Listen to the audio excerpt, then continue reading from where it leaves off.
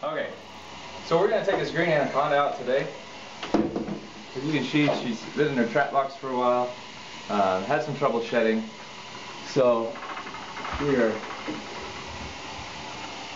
just going to pull him out.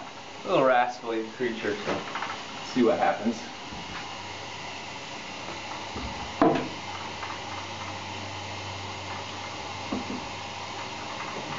Yep.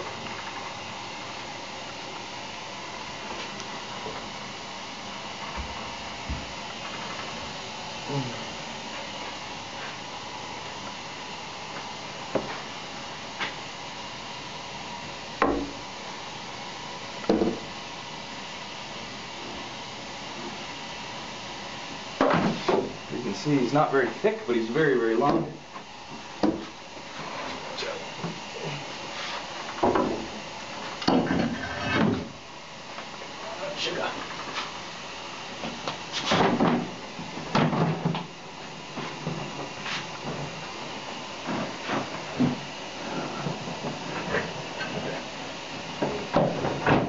That went better than I expected. So that was part one. Now we're gonna put him back in.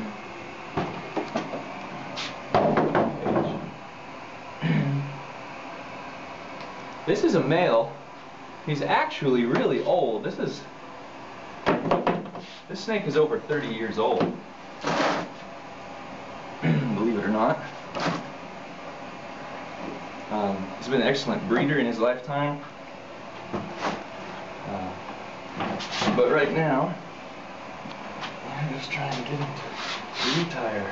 I gave him just a little bit too much time there.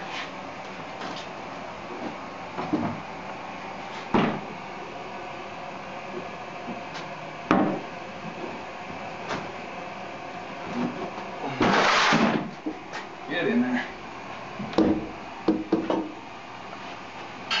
You can see, as a green anaconda, you would think 32-year-old individual would be much, much bigger than this. You can see he is fairly long. It's definitely over 10 feet. Here you're approaching 12, even more, but you know, males don't grow over as big as females do. So the monsters you see on television and you hear about, those are all female greens, whereas males, you just don't get near as large. And this isn't his permanent enclosure. This is just his trap box that we're waiting for him to shed, and